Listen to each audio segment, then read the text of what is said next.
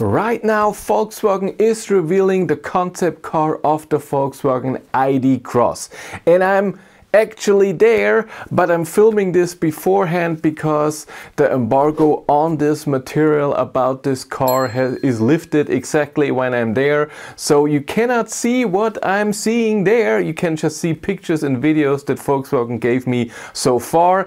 If you want to see the video when I'm there and looking at the concept car, subscribe to my third channel, Behind the Battery.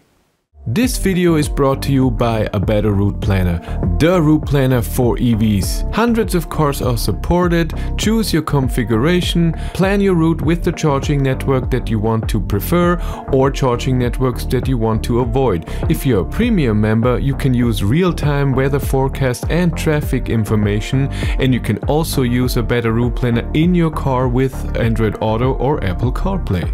Use the link in the description to support the channel and use a better Routeplanner Premium for 30 days for free. Yeah, this is a trend that small cars but also SUVs are going on the market, and of course it has to be an EV version. BYD did this already with the Atto 2, I think was the name. I was even there. So a smaller car, not gigantic battery, but still an SUV for the city with not gigantic range, but still here. Let's go through the data of this car. We have front wheel drive as the normal ID Polo, formerly known as ID.2. 155 kilowatt though, that's 211 horsepower. Size-wise, I have compared the ID Cross, the measurements that Volkswagen gave us, with the ID Polo and the ID.3. And when it comes to length, it's in between the Polo and the ID.3, but the Cross is taller a few centimeters than even the ID.3 and also wider a few centimeters. And it's of course bigger in all dimensions, but just a tiny bit than the ID Polo, so it's a real SUV. When we look in the interior, that looks very, very interesting, and also a few new things in there. We get two wireless charging for your phone, and there's a relax function or calm down function. When you put your phone on a special spot and you turn it around, the car will minimize the display, that you don't see so much information, that it's all a bit calmer and not so much distraction.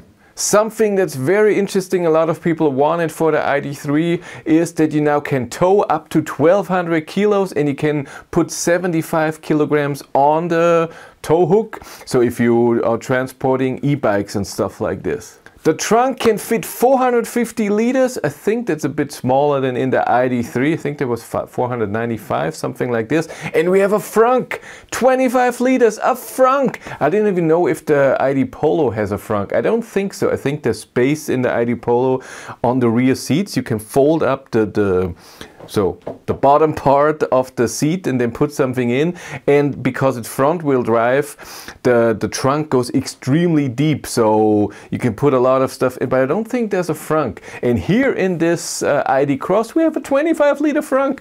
Is this the first Volkswagen that has a frunk from the factory? I think so. As you've heard in my last video, the ID Polo has its world premiere, where it really is in its final form, in May of 2026, and in the fall it will come to the customers. The ID GTI will follow very closely, and the world premiere of this ID Cross here will also be in 2026 in the summer, and then it will come to the market, so to customers not very long, and then 2027 is the fourth car of this lineup of this small MEB Plus platform cars with front wheel drive. It will be the ID Everyone. Looks like no, the other one, ID. No, I was right. And most likely will be renamed. So I'm guessing the ID Up, something like this. If ID Polo was now the ID.2, most likely this will happen. Also interesting on these pictures is that you can fold the front seats as well, and then you have a very flat surface for the whole car. That's really cool. Interior space will be great, typical electric cars. That's just how it is.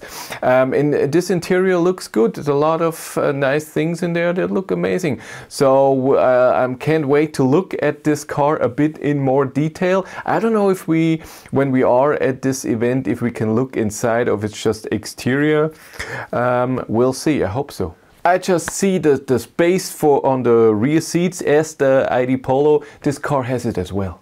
The infotainment system is a 13-inch screen, and in front of you is not the tiny one that we know from ID.3, 4 and so on. It's an 11-inch screen in front of you, but it looks a bit, you know, narrow. The ID light that we know from the other ID cars, and it started with the ID.3, is expanded. If you have ever been in a Audi Q6 or an A6, the smart light that they have goes from the door over the whole front window and then to the next door a bit, not the whole door, and it will be like this in this ID Cross as well, not like in the ID.3 and so on, just beneath the front windshield. It will also be a bit in the doors. But very cool. Again, check out my third YouTube channel, Behind the Battery. Link is in the description below, where you can see the car then when I'm there and filming it. It will be very exciting. I'm also gonna meet Chris Riva tomorrow in Munich and have a little chat. If you want to follow me on Instagram, BatteryLife1, and if you want to support the channel,